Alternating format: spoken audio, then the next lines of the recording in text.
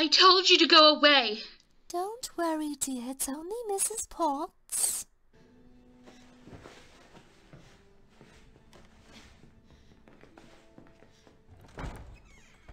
Oh, aren't you a vision? How lovely to make your acquaintance. Oh, it's a long journey. Let me fix you up before you go.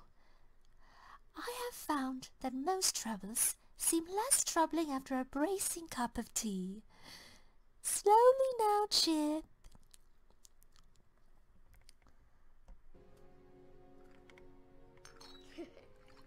Pleased to meet you. Want to see me do a trick? Chip, that was a very brave thing you did for your father, dearie. Yes, we all think so. I'm worried about him. He's never been on his own. Cheer up, Poppet. Things will turn out in the end. You'll feel a lot better after dinner.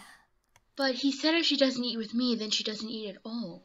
Oh, people say a lot of things in anger. It is our choice whether or not to listen. You coming, Poppet?